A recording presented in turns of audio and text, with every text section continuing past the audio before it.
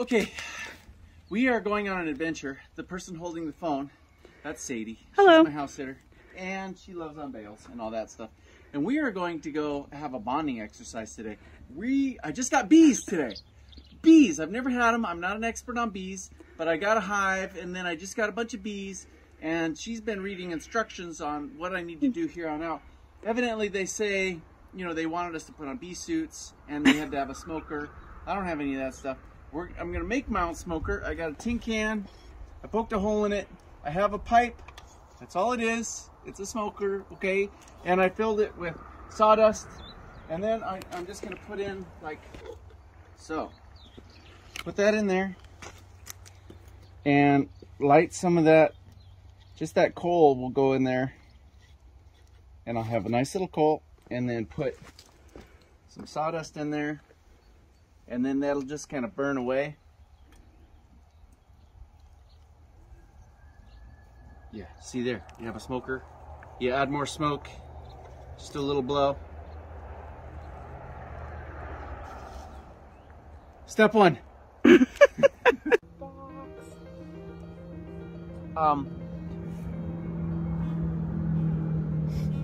plastic. Around that, the bee box. Okay.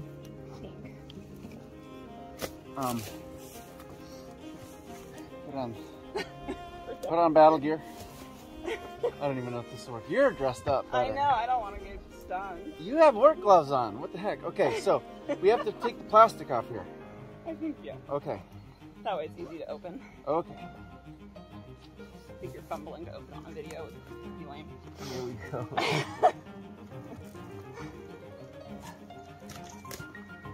Okay, now the plastic is off. Now okay. What? So from what the instructions say, we want to take this off. Okay. We have half the shelves in there. Yeah. Which I think you can put more in later. Okay.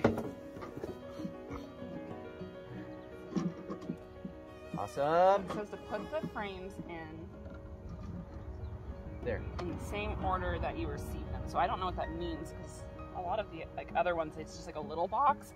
Okay. You just put it in here. So I think we'll find out more when we open it up, basically. But the instructions just said put the frames that are in that box in the same order that you receive them. So I don't I don't know what it's going to look like inside there. Yeah. Here we go. Yeah. Let's calm them down first. Is that how you do it? Yeah, you're supposed to smoke them out.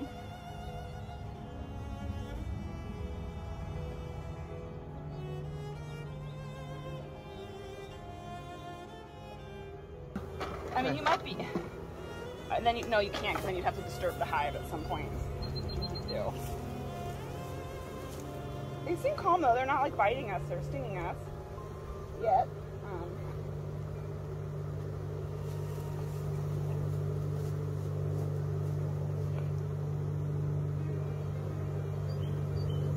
Okay. They're calm. They probably won't sting you. Okay. And so put the frames back in the box in the same order they were received. Okay.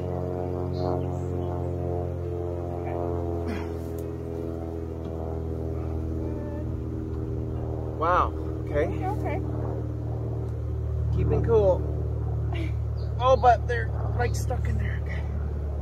Probably just put them all in. I think so. Like that. Oh. Okay.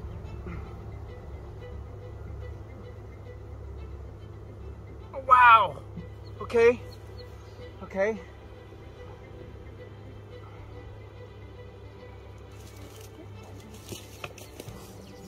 Woo. I got a bee in the pants. This is amazing, right? Look at what we're doing. Okay. So cool. And then what do we do with the rest of these mammoth so then we want to put the lid back on from what I could recall. Okay. Just that one, I think. I think let's dump these guys. Yeah, you could said that you could shake them. Oh, well, not too much. Just okay. Now they're getting fired up. Okay. Okay.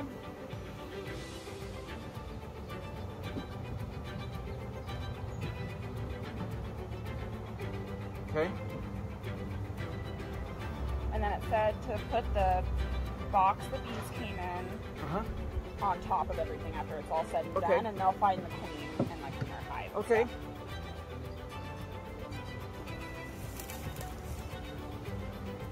And run? Yes. I think we're good. Yeah. That was amazing. Look. No stinging. I've never done this before. Neither have I, but I'm not getting stung. It's a good thing that I'm not scared of bees. I'm not scared of bees when they're not stinging me. It's a whole different story. This is awesome. We'll do the cleanup later. Okay. But wow. I don't know if anybody learned anything, but that's what we did today.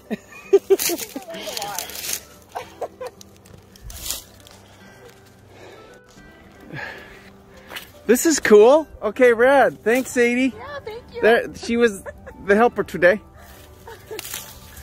Bales didn't even, she doesn't even care.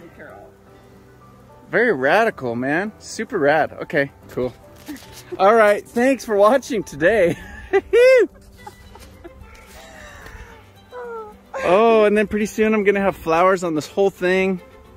They should have, oh, and then now we have to give them food. Oh yeah. Okay, next video. Okay, bye.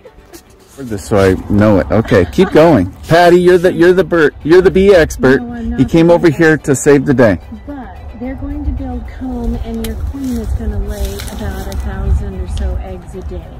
Wow. And so it's going to build up pretty fast when the weather starts getting warmer.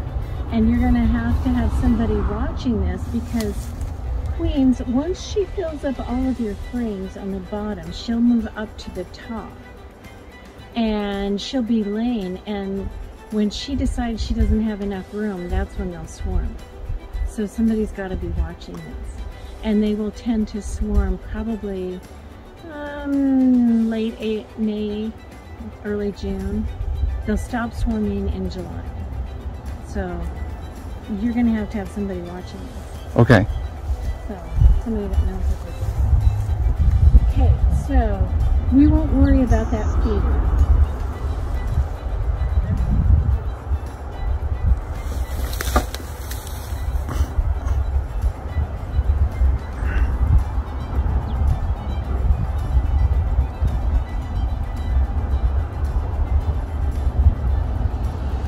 You need a hive tool. Oh, okay. And your hive tool, they'll be building up propolis, and you want to scrape down the sides like this so that they'll fit together better.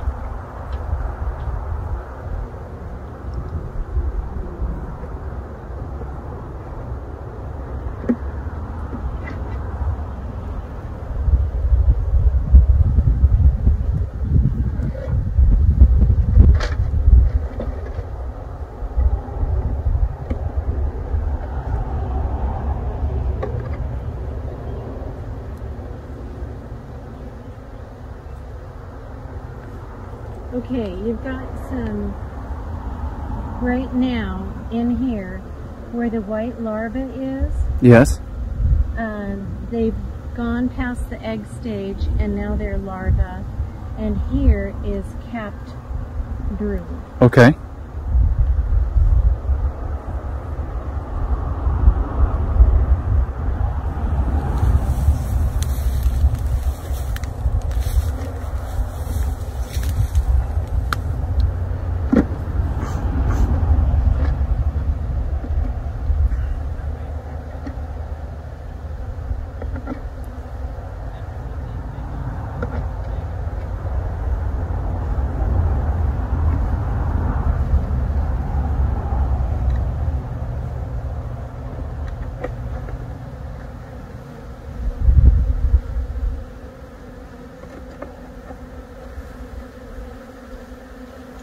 See, you've got lots of capped brood right there.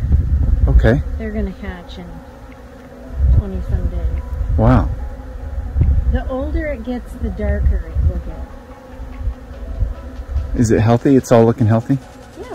Good.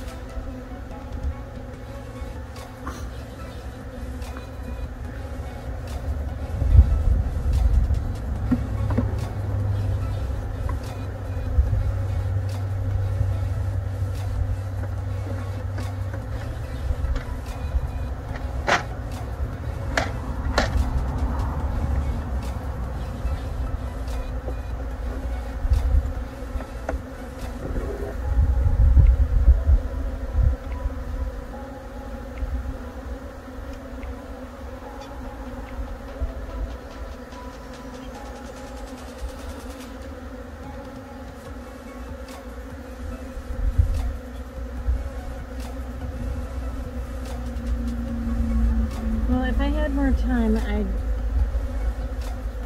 go through and look for the queen, but I don't.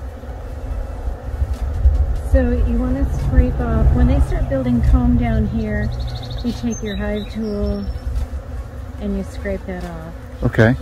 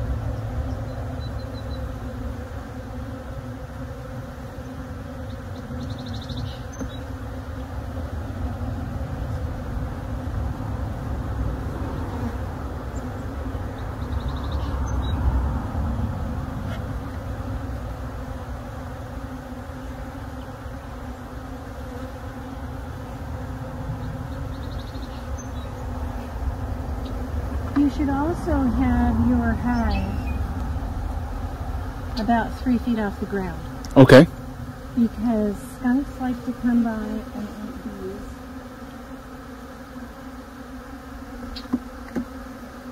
And if it's about 3 feet off the ground, then the skunk has to reach up with its paws. And the bees will come out through the bottom entrance and start stinging on their stomach. Oh, okay. And then it'll go away. Okay. I'll get it set up right now. So you don't want to do anything until it cools down at night because you've got bees out flying around. Okay. So as it gets colder, like around 7:30, they should all be in the hive. And you want to block off your entrance. Stuff it with paper, something, and then move it. Oh. Otherwise, when you disturb the hive, they're all going to come out. Oh, I see. Okay. So you don't do that. This is your inner cover. And what you want to do is notch out maybe 1.5 to 2 inches, about 1/4 of an inch, so that so they'll have like a front door and a back door. Oh, I see. So this will go on here. Oh, well, you can tell this is on the inside. You just scrape those off. You want to discourage them from building comb where they're not supposed to. So go to the second stack in 2 months? No, you'll have to, somebody has to be watching this. Really? Yeah, because, you know, the bees all have their own jobs. Okay. And there's certain ages that make the comb. And the bee is going to go, the queen is going to go around and fill in the comb, the prepared frames that have comb glue on them. And when she fills that up, and you've got like 8 frames of brood and eggs, she's going to want to go upstairs. Okay. And it's like, you want to live upstairs. You don't want to live in the basement, right? Right. So the queen is always going to move up. Uh-huh. You know, when I pulled this top box off, there were no bees in the bottom. Right. They were just in the top. Okay. So they're always going to migrate up. Oh, they like going up. Okay. So then, by that time, hopefully, unless you've got a really good queen, by that time, it'll be like mid-June. And they'll start bringing in, they will have all moved up, and they'll start bringing in the nectar. And you're going to have to rotate the frames down so that you have empty frames up on top and they can bring in the nectar. And when you have your frames filled up with nectar, then you put on your honey supers. That's what you can have, but you need to have a full box of frames for them to feed on. Okay. And they won't feed on it during the summer or during the nectar season. But if it gets really dry, like in August, they'll start eating the food that they have. Oh. So you'll have to watch to make sure that they have plenty of food, and you may have to start feeding in August, just sugar water. And then along come September, you'll have to change that syrup formula to 2 to 1. Okay. Wow. So, anyway, you gotta go. So day 2 of having the beehive, and yeah, I've been learning a lot. Yesterday I had a bee friend, Patty, come out that knows a lot about bees, and she hooked me up with, she took some cells out of her hives that were full of honey, and she said, we'll put that in that hive, and then the bees will have honey to eat. It'll make them stronger. And then you're also supposed to, right now, since it's early spring, you have to supplement their diet because there's not enough things in bloom. So get sugar water and things like that. Well, I took the sugar water there and the ants took over. And this is what's happened today. An unfortunate discovery. The ants, yeah, they got into the sugar, but they also found the hive somewhere.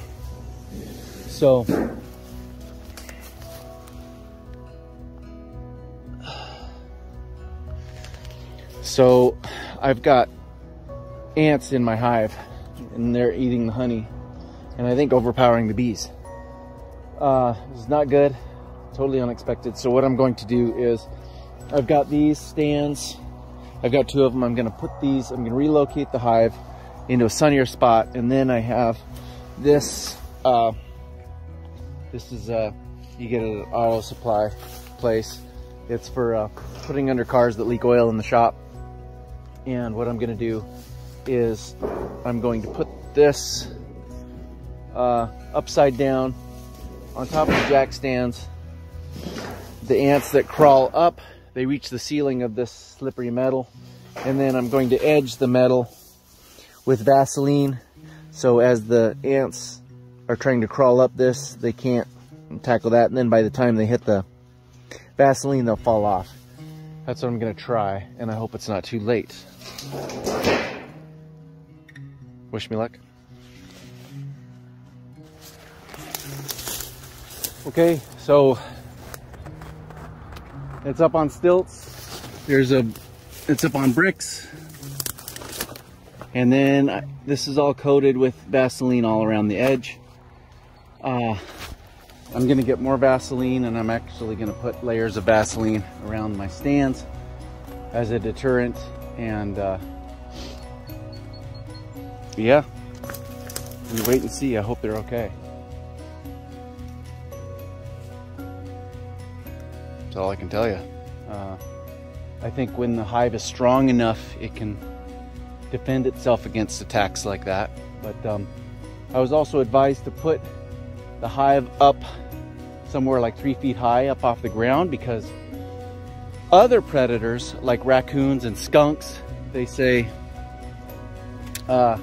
they reach up and try to get the honey, and since they're reaching up, if the bees want to defend themselves, the bellies of those predators get stung, and then yet another